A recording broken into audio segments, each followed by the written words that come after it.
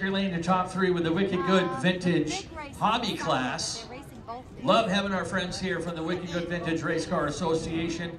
As always, rolling back the clock on a great day like Fall Fury.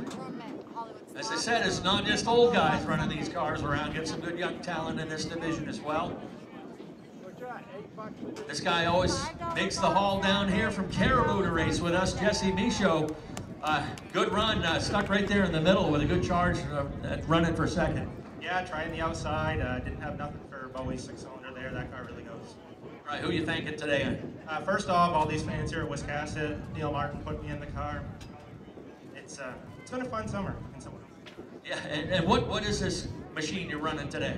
This is the original car, Russ Nutting, built in '64. It's a 37 Plymouth, 383 Dodge Power on a 57 Plymouth frame. All right, nice to hear that. Good job, Jesse Michaud, coming home in the third spot today. Up now, you're not an old guy. I thought only old guys are supposed to run these cars. How did it feel up on the top groove of this track? It felt pretty good, to be honest.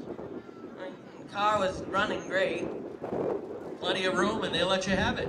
Yeah. All right, good charge to the end. Who you want to thank on this second place finish? Want to thank Wiscasset Speedway for letting us come here, and my friends and family for coming out today. Now, do you know anything about this car? It's a fast one. All right, that's good.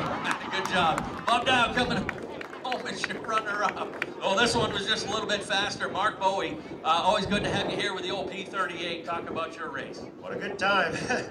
It's as fast as I could go. I see them guys jockeying around behind me, but I weren't giving up for nothing. But yeah, no, the car ran great. I really have to thank Wiscasset Speedway for bringing us here and letting us do our thing, because we enjoy this place. It's one of the best tracks we go to, and I hope everybody here enjoys it too. Who else you thanking on this one? Well, I got to thank my dad for saving the car for me. That's always a plus. And I got to thank my brother Addison. We shared duties quite a bit driving. I got it this time, Addy. All right, and tell folks what this old machine is. This is a '66 Dodge Charger that my dad ran back in '83, '84.